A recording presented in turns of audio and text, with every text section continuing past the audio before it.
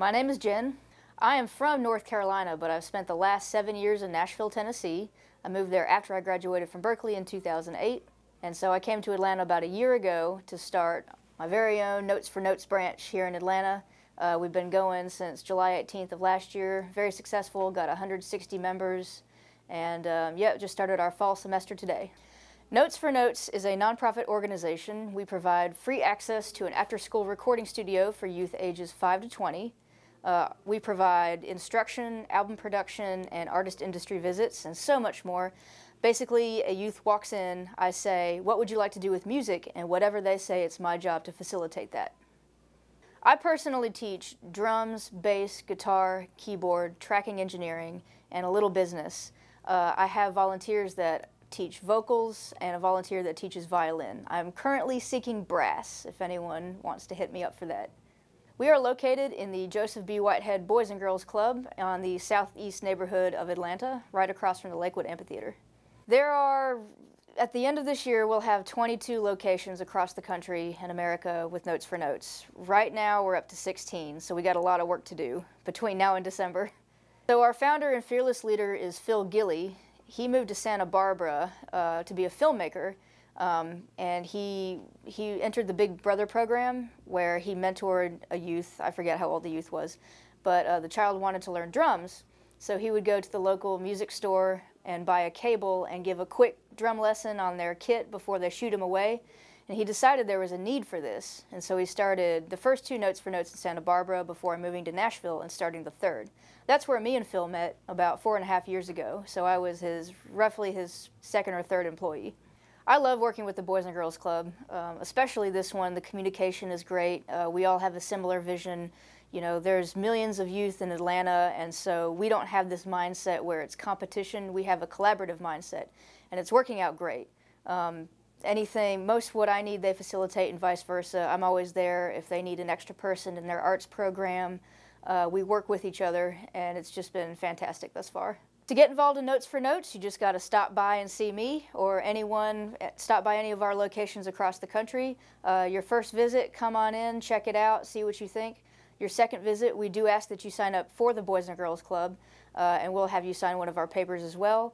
Tell us what you want to do, we'll assign you time, and then you just come in on a weekly basis and work on your project, whatever that may be. They can record any genre here. I would say the most that I do is rap and hip-hop. Probably second would be drums, live drum set. I have guitar students, keyboard students, and I have a lot of people interested in EDM. I have a few vocalists and 1 country artist, so it's all across the board.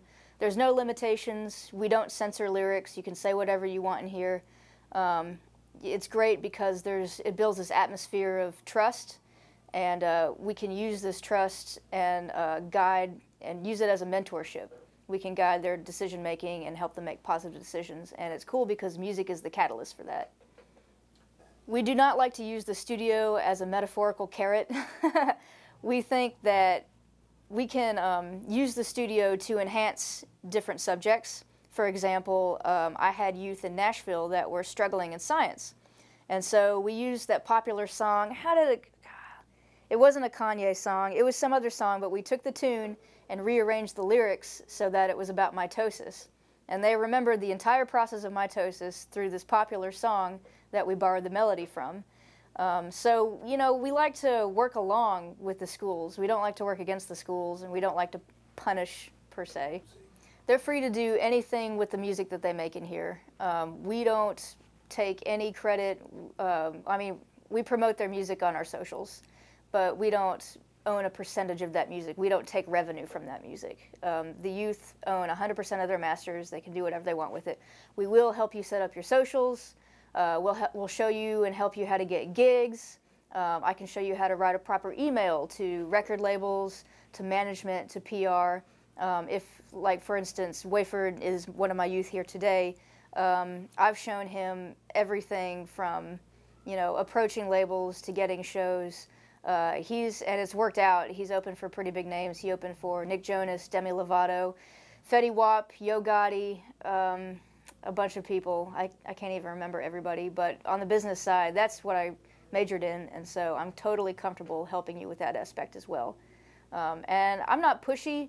You know, I have some youth that don't want to do anything with their music. You know, like one of my youth, D'Angelo, he just likes to streamline his thoughts and organize himself and get himself focused through his music, which is fine. We had somebody interested in him, and he declined that offer.